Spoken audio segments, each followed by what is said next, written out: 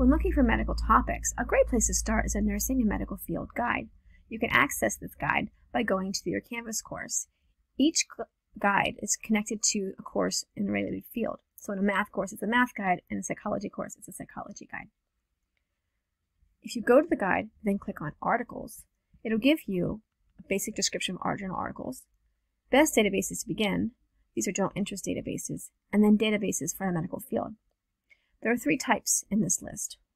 There are EBSCO and Gale products. These are paid for by the library and require passwords, which are listed on the page here. And the rest are open access. These are free to access and are often government entities. If we click on Credo, for example, it opens up an online encyclopedia.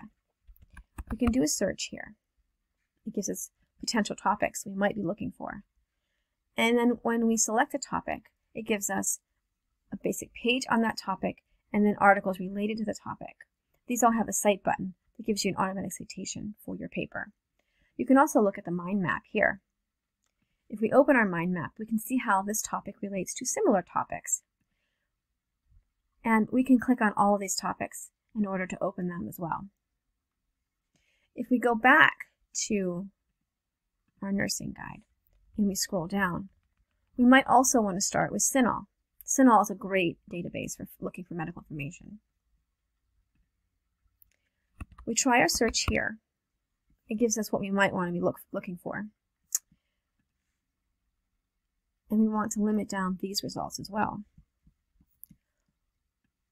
I would definitely suggest clicking on full text.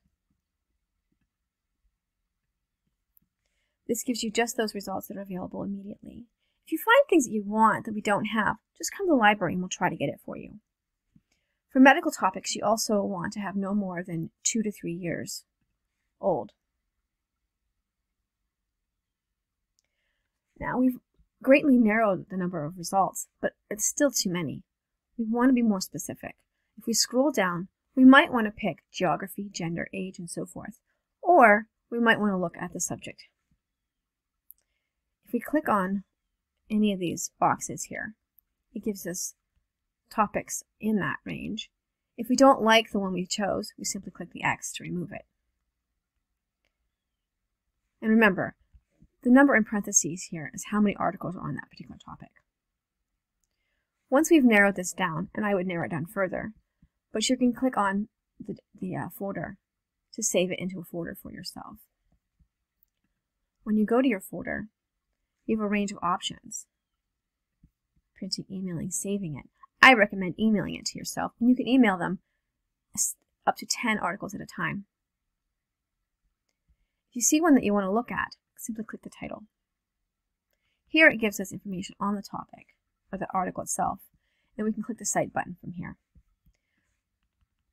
We choose the citation format that a professor tells us to use, and we can simply copy and paste.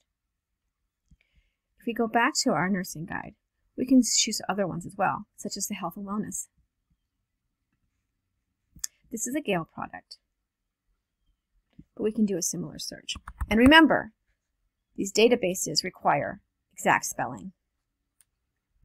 The search limiters are on the right instead of the left, but they work the same way. If you're not finding exactly what you're looking for, another great place to go is to the college website and click on Current Students and then Library.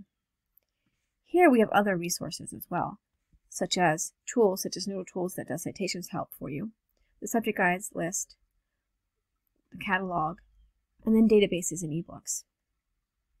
From this page at the bottom, we can select Salem Press. And as you can see, we have a range of books here that are available immediately, and many have health topics.